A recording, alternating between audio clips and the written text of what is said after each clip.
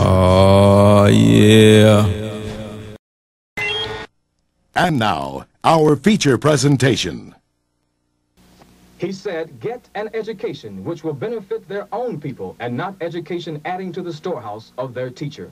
We need education, but an education which removes us from the shackles of slavery and servitude. Get an education, but not an education which leaves us in an inferior position and without a future. Get an education, not an education that leaves us looking for the slave master for a job. Mr. Muhammad's plans are on a grand scale. Here is a man who understands the nature of economics.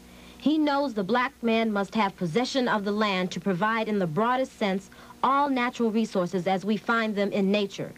These natural resources include not only the land part of the Earth's surface, but rivers and lakes, mineral resources, and natural vegetation.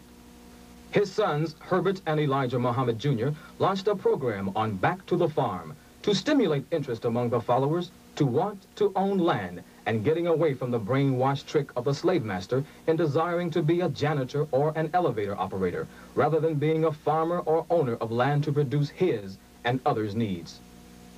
Remaining sad over the poor living conditions of our black people, Mr. Muhammad purchased a 12-unit family apartment building at 8201 South Vernon to move more of his followers who, like other black people, are denied suitable living quarters at a scale comparable to their wages because they were black. From 1955 through 1959, the Muslims' Detroit Temple No. 1 was located at 5401 John C. Lodge.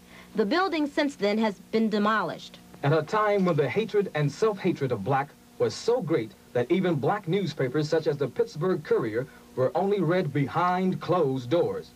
The addition of the column, Mr. Muhammad Speaks, to the Pittsburgh Courier brought an increase in the sales of the newspaper and soon made it a nationally read paper with a circulation exceeding 120,000 newspapers.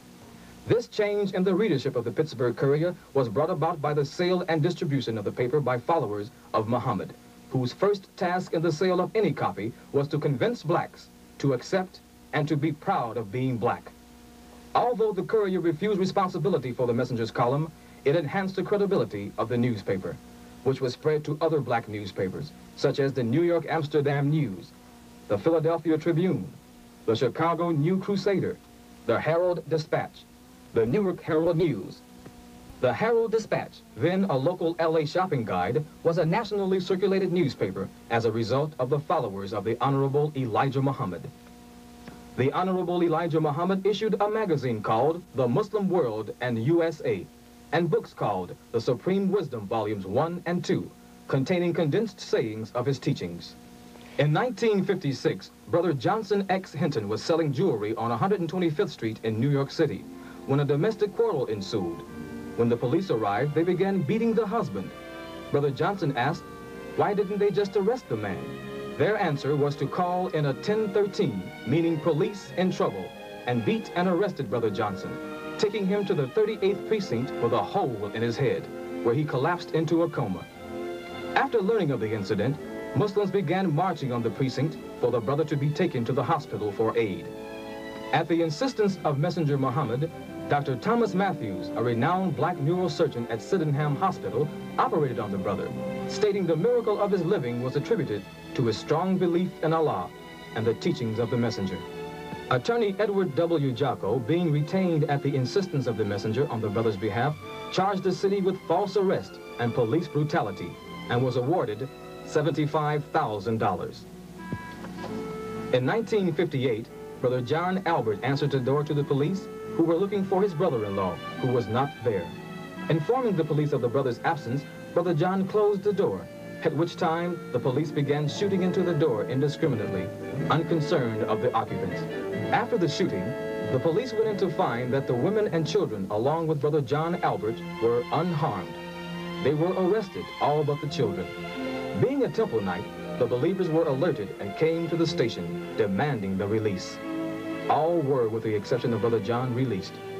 The messenger again engaged the attorney, Edward W. Jocko, who successfully defended them, as the prosecution had placed over 110 false charges. After a 4-week trial, in an effort to harass the Muslims, the jury came back with a verdict of not guilty.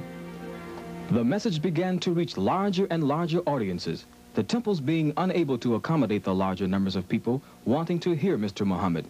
So he began speaking in larger halls and arenas. Most historic of all of these was his May 29, 1959 address at the Uline Arena in Washington, D.C., before a crowd of over 10,000 people. Never before had any black ever received honors that were reserved for visiting heads of state. At the airport, he and his entire party were met by the chief of police and received a police escort to their hotel, then to the arena where he spoke, and again to the airport after the address. Just 17 years before, in this same city, the Honorable Elijah Muhammad had been arrested and taken to jail. During the 50s, he also made major appearances in New York City. On October 1955, July 1958, and November 1959. Continuing to build on his program, Mr. Muhammad in the early 50s purchased a large building at 614 East 71st Street, containing 6 apartments and 2 stores, where he established Temple No. 2 grocery and restaurant. On the upper floors, he moved 6 families who were able to afford but were denied suitable housing at their standard of earnings. In the rear of the building, he established a cleaning plant where he put his sons Emmanuel and Nathaniel to work along with some of his followers as garment cleaners. At 71st and South Park, he opened a bakery offering pure whole wheat ingredients, cooked and vegetable oils, or butter at low, low prices. In 1955, he opened a modern clean barbershop at 718 East 79th Street. And in 1957, he moved the clothing store to larger quarters at 79th and Rhodes Street. He opened a clothing garment factory at 451 East 79th Street, where his daughter Ethel worked at managing, designing and supervising workers as the messenger continues to create jobs. There were bigger and better grocery stores, restaurants, bakeries, and clothing stores in almost any white neighborhood. But in the black community all over America, this was a miracle. Here, instead of a black man begging, was a black man attempting to do for self and showing black people how to come into unity and do the same. Mr. Muhammad's idea was more than just a little store, a shop, or a factory. His was and is the vision of people doing, operating a nation as other self-respecting and civilized people. In December 1959, the Honorable Elijah Muhammad, accompanied by his sons Herbert and Akbar, took the first trip outside of America. In his visit to some of the governments of Islam, Mr. Muhammad received the greatest respect, welcome, and honor of any so-called American Negro ever to visit that world from America. He was shown through their mills, their government facilities, their schools, their farms, canals, irrigation systems, new projects, and mosques. He was welcomed by all and praised for his work of freedom, justice, and equality, and Islam for his American black people. Mr. Muhammad visited and was received in Istanbul, Turkey, Addis Ababa, Ethiopia, Cairo, Egypt, where he met with Egyptian President Nasser, Jeddah in Saudi Arabia, the holy city of Mecca in Arabia, the holy city of Medina in Arabia, Damascus, Syria, the cities of Khartoum and Umdurman in the Sudan, where he spoke on Sudan National Radio, and Lahore, Pakistan. The messenger returned to America the latter part of January in 1960. This I mean from my heart. Yes, sir. Yes, sir.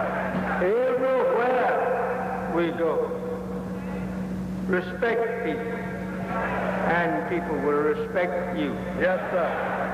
Yeah. Yes, that's right. Don't think that you are so great now just because God promised you the kingdom. Wait until you get in it. Yes, sir. As the 1960s unfolded, Messenger Muhammad assigned his son, Akbar Muhammad, who had been educated and graduated from the University of Islam and other Chicago universities, to teach Arabic at the University of Islam in Temple No. 7 in New York City. Akbar had accompanied his father on the messenger's historic world trip through parts of the Muslim world. Akbar's complete fluency in Arabic enabled him to serve as his father's interpreter. Later, Akbar was sent by his father to Cairo, Egypt for advanced studies at Al-Azhar University, the oldest university in the world, from which he graduated. In 1961, Messenger Muhammad's son, Minister Wallace D. Muhammad, was convicted and jailed for failure to register for the Selective Service, just as his father was in 1942, and as his brothers Emmanuel, who served in the same prison as his father, and Nathaniel, who was also jailed on the same unwarranted charges